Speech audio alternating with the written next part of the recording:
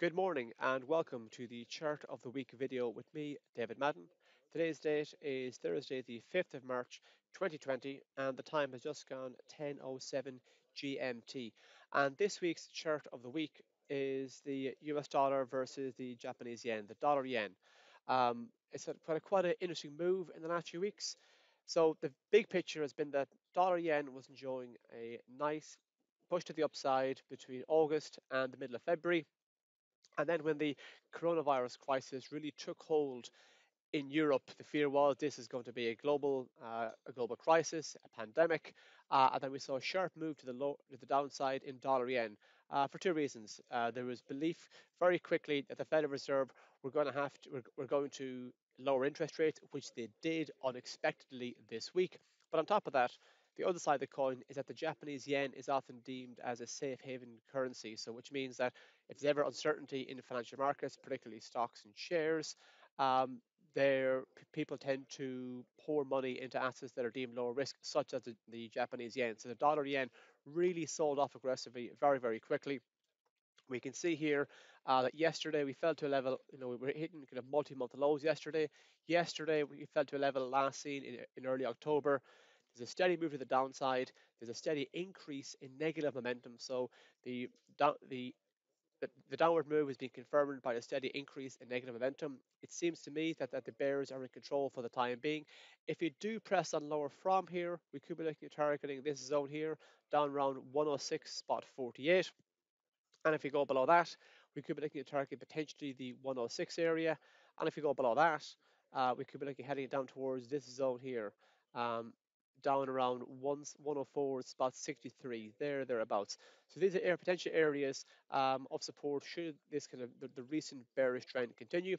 On the flip side, if we do see a bit of a bounce back, we could encounter resistance in around this area here, this line. Um, it comes into play at this particular line in at 108 spot 3.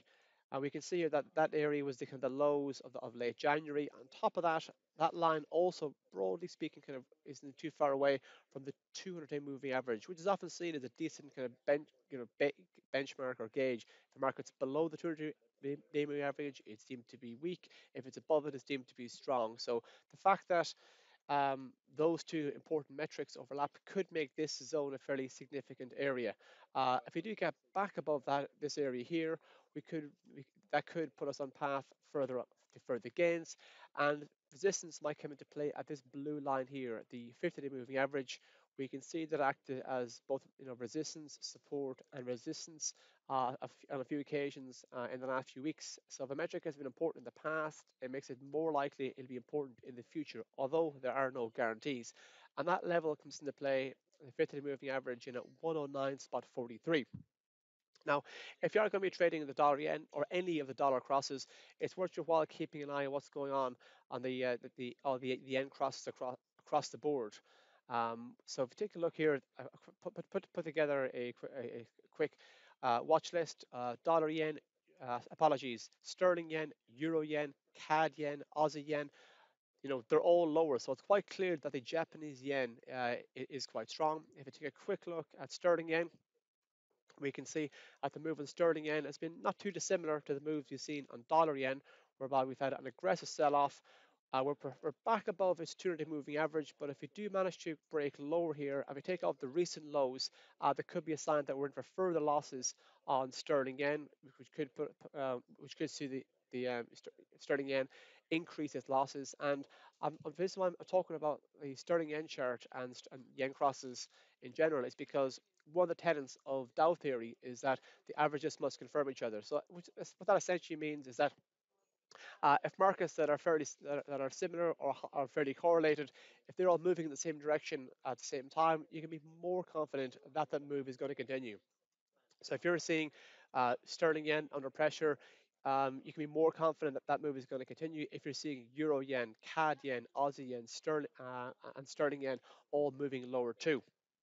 Now, before I go, if you are going to be trading dollar yen, it is worth noting today at 13:30 we have the U.S. jobless claims at 1500.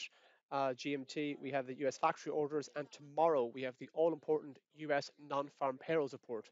Which reminds me, we've actually hosting a live webinar event tomorrow at 13:15 GMT. The figures will be released at 13:30 GMT, so we are likely to see a lot of volatility in the financial markets, and particularly the dollar yen currency cross. Thank you for listening. Have a good trading week and good luck.